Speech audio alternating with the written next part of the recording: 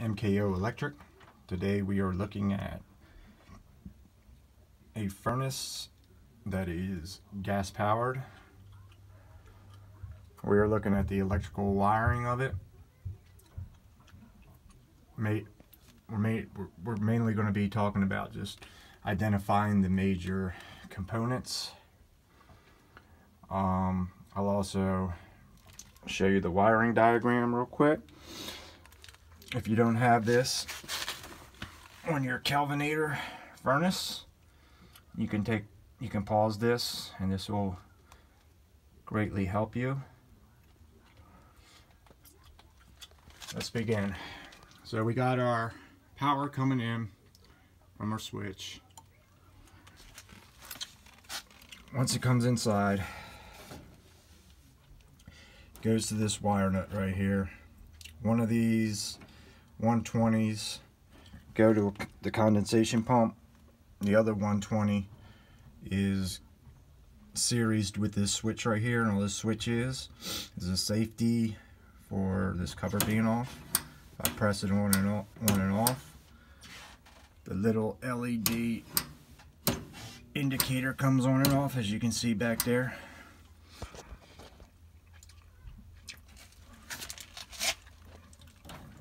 These wires right here, the 4-wire one's your thermostat. These other two, one goes, you see you got a common wire right here, but these two, one goes to your condensing unit outside and one goes to your condensation pump. Alright, identifying the major components of this thing.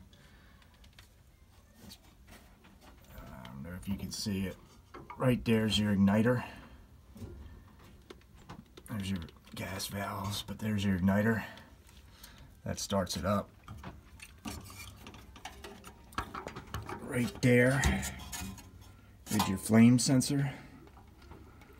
You got to keep that thing clean.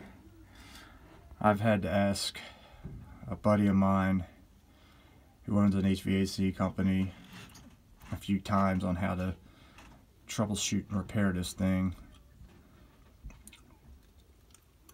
and that was one of the components that went faulty one time. How you can tell if a component is going faulty or not is there's two little LEDs right there on this door right here. You got a troubleshooting chart, and it tells you, depending on how many flashes there are, what component is failing.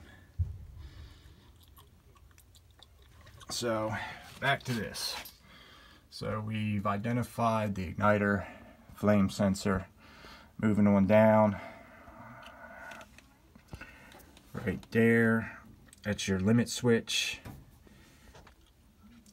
Buddy Robert helped me with that, same guy. We took off those two screws, and all this is just a series switch. You can pick up the replacement part at any HVAC hardware supplier. Right here, that's your pressure switch. This is your gas valve. Relay. Back there, right there, that is a transformer. It is taking 120 and changing it over to 24 volt. A lot of these little switches we're talking about right now, that's what they're controlled off of, is 24 volt. Your wiring diagram will explain all that. This obviously is your control board right here. Fortunately, I haven't had any problems with the control board going bad. That would be a mess right there. Right here's your vent motor. Down below, that's your blower motor.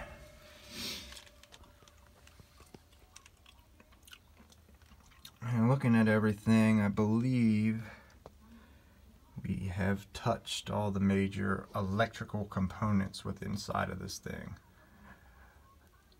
The easiest way to do it is, you know, if you got a little bit different system than this, what I suggest is following your wire diagram. It'll tell you the colors of wiring going to the different switch or relay that you're trying to, you know, fix. It's really helpful.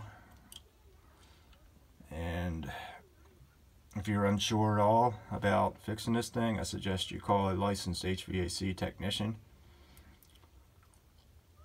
A lot of these parts are hard to get without having an account at a distributor of HVAC parts. Although you may be able to find them online, but when you go to replace it, you got to make sure you're replacing it with the exact same part you're taking out. It's just like working on a car. You can't put a Ford starter in a Honda car. So there you have it. This is Mike, MKO. Thanks for watching.